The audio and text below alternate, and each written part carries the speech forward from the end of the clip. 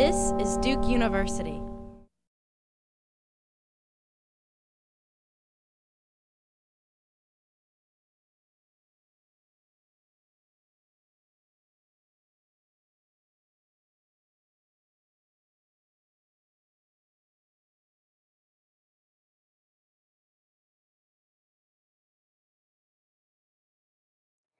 I have always been entrepreneurial as a woman leader and am probably somewhat unemployable because I have been focused on making change, making new directions happen, and therefore, in many respects, building my own organization. So pretty early on, I realized that I was not going to fit the mold of any particular corporate culture, and it would be best, knowing the creative ideas that I had, to either start my own businesses or to go into businesses and turn them around where I had a leadership position and a mandate to be able to change the culture and change the direction of the business. And so as a leader in the financial services industry, I ran a company in that area. I ran a healthcare company, and I also was CEO of an aerospace distribution company in advanced materials. And in all three of those industries, these were entrepreneurial companies that required creative turnaround strategies, and the leadership that I showed in that was very much focused into that industry, into that moment in time. The consulting firm I built in Strategic Alliances, which became the leading one in the world today, was based on an entirely new segment in professional services that had not existed before. So creating that service segment and building that company, there were no rules, and I basically did what I thought the customer needed, and it turned out quite well. There are so many stereotypes associated with women, and some of them are good and some of them are bad.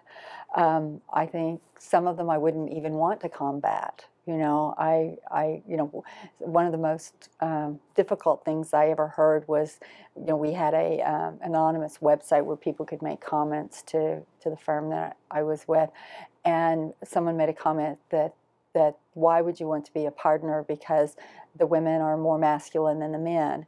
I was horrified by this because women in leadership, at least the women I knew, and women like me, I may sometimes make tough decisions, and I may have to divest a part of the business. I may have to make a tough hiring decision or exit position or something like that, but that doesn't make me masculine. I spend way too much on my hair, my nails, and my clothes for anyone to consider me masculine.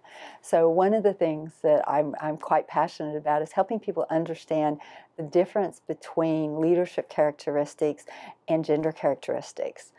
Because the fact that somebody can be charismatic or be strategic, that's not a gender specific characteristic. It is a leadership characteristic. So I think that's probably one of the most important things.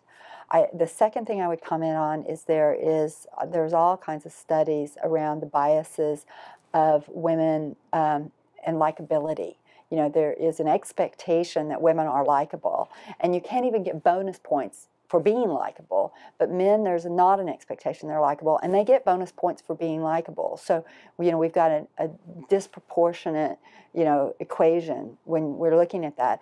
And so so one of the things that I do is that when you have to take the difficult management positions and do some of the things that are expected of you in leadership, it makes you, in the eyes of some people, not likable. And so I often would compensate for that by baking cookies and doing things to show my human side a bit more than most of the men would have needed to do to have people find me more approachable. Because there's something inherently scary or intimidating about a woman who's in power.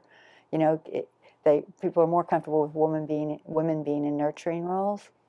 So I think if you are in a position of leadership or power, you really have to do something to show that you truly are human.